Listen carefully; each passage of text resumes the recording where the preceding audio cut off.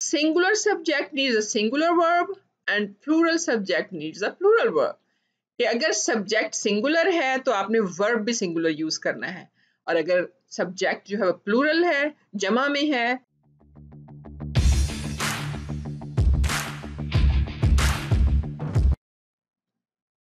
बिस्मिल्लाहिर्रहमानिर्रहीम, अस्सलाम वालेकुम, welcome to my channel brain train तालीम। This is Farzana Shaheen and we are doing 20 grammar rules part 1, 20 grammar rules. Grammar rules, there are only 20 in front of you, 20 जिसको आप कहते हैं rules and tips to help you avoid mistakes in English grammar. कि English grammar में आपकी जो अक्सर गलतियां हो जाती हैं, अगर ये 20 rules आप याद कर लेंगे और बहुत सिंपल से हैं, इन बातों को याद कर लेंगे तो आप मिस्टेक्स नहीं करेंगे, गलतियां नहीं करेंगे। तो आइए देखते हैं कि ये कौन कौन से हैं। Let's see. Number 1, a sentence starts with a capital letter and ends with a period or full stop. Period को full stop भी कहा जाता है। एक सेंटेंस जो है वो शुरू होता है कैपिटल लेटर से, हमेशा याद रखिए कैपिटल लेटर से उसको स्टार्ट करना है, और एंड होता है पीरियड या फुल स्टॉप। पीरियड और फुल स्टॉप एक ही चीज के दो नाम है। एक नुक्ता सा जो होता है उसे कहते हैं, या तो ये आएगा इसके सेंटेंस के एंड में, या फिर होगा क्वेश्चन मार्क और an exclamation mark. So here are the examples you can see. The fat cat sat on the mat. You can see the dot here. It is called period or full stop. इसको period या full stop कहते हैं. And you can see T is capital. This is the beginning of the sentence. Start हो रहा है sentence. Next thing is, where do you live? It's a question. Where do you live? So question mark. एक question पूछा जा रहा है कि कहाँ रहते हैं आप? तो ये क्वेश्चन मार्क एंड पे आएगा और स्टार्ट में W को कैपिटल लिखना है। स्मॉल लिखेंगे तो आपकी मिस्टेक हो जाएगी। Remember, my dog is very clever, so this is exclamation mark. Start is starting with capital letter and ending with the exclamation mark. Exclamation mark क्या होता है, ये मेरी वीडियोस मौजूद हैं, आप देख सकते हैं। यहाँ पे ये लिंक आप ऊपर टॉप पे देख सकते हैं और आप इसको भी सीख सकते हैं अगर आपको नहीं पता तो। Next, number 2, it is the order of a basic positive sentence is subject, verb and object। यानी एक जो आम जुमला होता है, सेंटेंस होता है, पॉजिटिव सेंटेंस जिसको हम कहते हैं, एक बेसिक बिल्कुल स्टार्ट वाला, उसमें सबसे पहले सब्जेक्ट होता है सेंटेंस के। जब हम सेंटेंस बनाते हैं आपको सब्जेक्ट लिखना है, फिर वर्ब लिखना है और ऑब्जेक्ट लिखना है। अगर आपको पता है कि ये तीनों चीजें क्या होती हैं तो आप आसानी से सेंटेंस बना सकते हैं। और नेगेटिव एंड क्वेश्चन सेंटेंसेस में हैव अ डिफरेंट ऑर्डर। जो क्वेश्चन या नेगेटिव सेंटेंस होते हैं, जो मनफी जुमले होते हैं या सवालिया जुमले होते हैं, उनकी तरतीब मुख्तलिफ होती है, लेकिन एक बेसिक पॉजिटिव सेंटेंस की तरतीब यही है कि सब्जेक्ट, वर्ब और object. And example you can see here. So here the example is John loves Mary. So you can see here, first this is subject, then loves is a verb and Mary is an object. तो ये subject, verb और object हैं। तो ये तरतीब जुमले की एक simple sentence में। Then there is an other kind of sentence a little longer और इसका tense भी थोड़ा different है। They were driving their car to Bangkok. So they, यहाँ पे अगर देखते हैं, they is subject, were is the helping verb and driving is the other verb जो action verb होता है, their car उनकी car. So this is about the place. So these three things are subject, verb and object. ठीक है, तो ये तरतीब आम है जो पॉजिटिव सेंटेंस की होती है। After that, every sentence must have a subject and a verb. कि हर सेंटेंस जो आप बनाते हैं उसमें एक सब्जेक्ट और वर्ब, दो चीजें तो एटलीस्ट होनी चाहिए। ऑब्जेक्ट बेशक ना हो, object is an optional. Optional यानी अगर आप चाहें तो ऑप्शनल सेंटेंस में आप देख सकते हैं कि है और समटाइम्स ऑब्जेक्ट नहीं भी होता, then it's a sentence, but two things are necessary. जो लास्ट भी है, इसके बगैर जो है सेंटेंस नहीं बनता। It's a subject and a verb, remember that, इसको नहीं भूलना। लेकिन एक बात नोट करने की है, दैट एन इम्पेरेटिव सेंटेंस में have a verb only. Imperative sentence आपको पता है क्या होता है? Imperative sentence होता है just verb, जैसे आप कहते हैं stop, go, come, run। ये imperative sentences होते हैं जो आप किसी को हुक्म देते हैं या रिक्वेस्ट कर रहे होते हैं, ये सारे इम्पेरेटिव सेंटेंस होते हैं, ये सिर्फ एक वर्ब होता है, बट इट्स अंडरस्टूड कि आप सामने मौजूद हैं तो ये बात आपको कही जा रही है, तो आप सब्जेक्ट हैं, you, it means you run, you stop, so remember that we are saying but the subject is understood. John teaches, देखिए ये सब्जेक्ट है और ये वर्ब है, John teaches, John पढ़ाता है, John teaches English, अब यहाँ पे ऑब्जेक्ट शामिल कर लिया, लेकिन still John teaches is also a sentence, full sentence. Stop, stop जो है ये imperative sentence है, it means you stop, कि आप जो सामने वाला शख्स है उसी को स्टॉप होने के लिए कह सकता है ना इंसान, किसी दूर जगह पे जो है ही नहीं उसको कैसे कहेगा stop, so remember that only imperative sentence जो है उसका ऑब्जेक्ट सब्जेक्ट नहीं होता. Number 4 is the subject and verb must agree in number. इसका क्या मतलब है कि subject and verb must agree in number? It means that singular subject needs a singular verb and plural subject needs a plural verb. कि अगर subject singular है तो आपने वर्ब भी सिंगुलर यूज करना है, और अगर सब्जेक्ट जो है वो प्लूरल है, जमा में है, वो आप फिर वर्ब भी जमा का यूज करेंगे, और वो आपको पहचान होगी टेंसेस की, तो आपको पता चलेगा, वर्ब का आपका पता हो चलेगा. तो अब हम नेक्स्ट अगर एग्जांपल्स देखते हैं. जॉन वर्क्स इन लंदन, तो यहाँ पे जॉन वर्क्स, अगर आपको टेंसेस पता है प्रेजेंट इंडेफिनिट टेंस में जो आपकी एक चीज रूटीन जाहिर कर रहा हो, सेंटेंस आपका, आप एक रूटीन में कोई काम कर रहे हो, तो वहां पे हम प्रेजेंट इंडेफिनिट, जिसको के सिंपल प्रेजेंट भी कहा जाता है, प्रेजेंट सिंपल भी कहा जाता है, उसमें हम यूज करते हैं first form of the verb and S with third person singular. Third person singular क्या है ये भी मेरी वीडियोस में मौजूद है अगर आप देखना चाहेंगे, वरना आप सर्च कर सकते हैं कि what is third person singular. Third person singular होता है जो शख्स आपके सामने मौजूद ना हो, या जो जिसके बारे में आप बात कर रहे हो डायरेक्टली आप उससे मुखातिब ना हो, तो वो थर्ड पर्सन होता है. और सिंगुलर मीन एक शख्स, तो John is one person, so he works in London, तो इसलिए इसके साथ हम एस लगाते हैं फर्स्ट फॉर्म के साथ. सो जॉन वर्क्स इन लंदन, तो जॉन सिंगुलर पर्सन है, इसलिए वर्ब भी हमने सिंगुलर यूज किया. That monk eats once a day. That monk eats, अब यहाँ पे वर्ब के साथ हमने s लगाया बिकॉज एक monk की बात हो रही है, ये प्लूरल फॉर्म में नहीं है कि वो दिन में एक दफा खाता है. But if we see here John and Mary work in London, here you can see there are two people, दो लोग हैं. अब हम वर्क के साथ s नहीं लगाएंगे. जब दो एक से ज्यादा लोग होंगे that mean plural, and then you will not use s with the verb. Most people eat 3 meals a day. अब यहाँ पे most people से भी पता चल रहा है कि ज्यादातर लोग 3 दफा खाना खाते हैं दिन में, तो eat यहाँ पे हमने किया, not eats. Eats only, यानी s आपको वर्ब के साथ नजर आएगा only if it's a third person singular. Now next, number 5, when two singular subjects are connected by or, use a singular verb.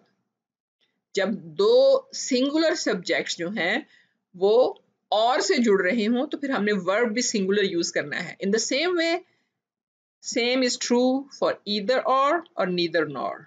इसको हम आइदर भी कहते हैं, ईदर भी कहते हैं, इसी तरह से नाइदर और नीदर दोनों ठीक हैं. तो अब एग्जाम्पल देखिए. जॉन और Mary is coming tonight. John या मैरी, इसमें हमने इज लगाया, नाम तो दो थे, तो हमने इस क्यों यूज किया? बिकॉज और मीन या, तो दोनों में से एक शख्स है ना जो आ रहा है, इसी वजह से उसका वर्ब भी सिंगुलर है. जॉन और Mary is coming, not are coming. ठीक है.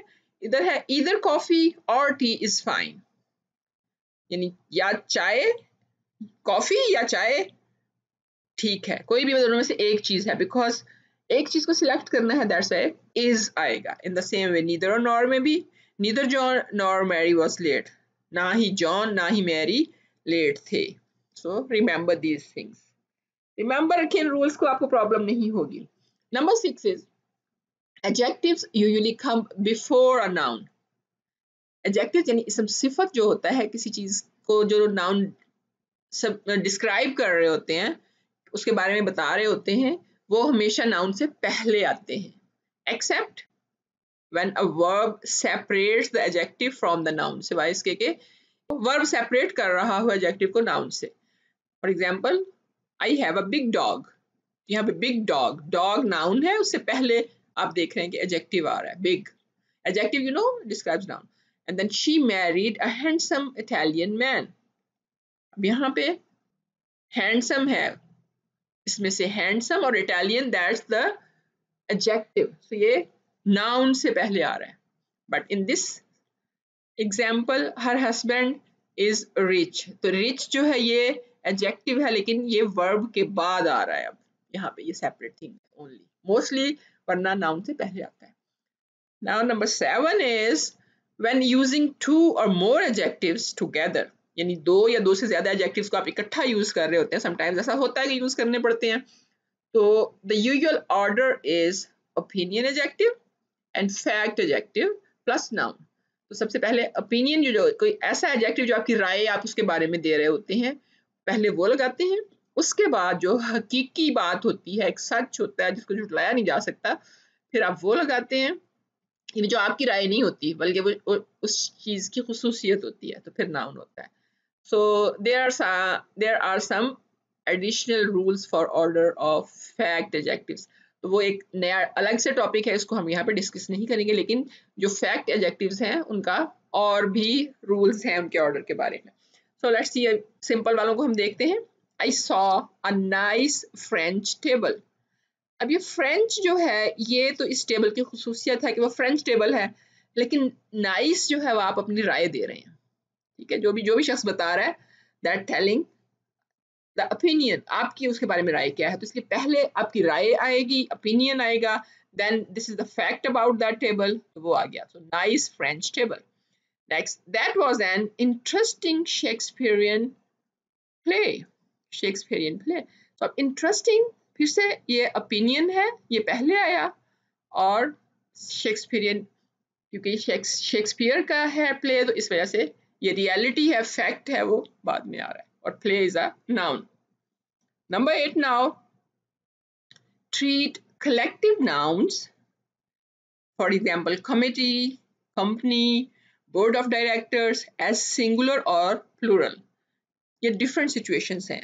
It depends कि आप कौन सी English use कर रहे हैं. Are you using British English or you are using American English? In British English, a collective noun is usually treated as plural. यानी British English अगर आप यूज कर रहे हैं, आप पढ़ रहे हैं, पाकिस्तान में ये ब्रिटिश इंग्लिश ही यूज की जाती है, तो उसमें जो कलेक्टिव नाउन होते हैं वो आपको इसको ट्रीट कर रहे हैं एज अ प्लूरल, यानी उसको प्लूरल समझते हैं, इसलिए आपको नाउन जो नाउन के साथ, इस प्लूरल नाउन के साथ प्लूरल ही फिर वर्ब यूज करना है, जैसे कि ऊपर मैं पहले बता चुकी हूँ। तो ये याद रखें, कलेक्टिव नाउन्स क्या होते हैं, इसकी वीडियो भी मौजूद है, आप देख सकते हैं, मैंने बताए हुए हैं, नाउन की डेफिनेशन में आपको मिल जाएगा पार्ट्स ऑफ स्पीच में। और अगर आप अमेरिकन इंग्लिश यूज कर रहे हैं तो अमेरिकन इंग्लिश में collective noun is often treated as singular, उसको सिंगुलर के तौर पे यूज करते हैं, इसलिए वर्ब भी उसका सिंगुलर यूज होगा, ठीक है, रिमेंबर दैट, इस पर कंफ्यूजन नहीं करनी, ये मिस्टेक बहुत ज्यादा होती है, तो अगर आप ये याद रखेंगे तो आप ये मिस्टेक नहीं करेंगे।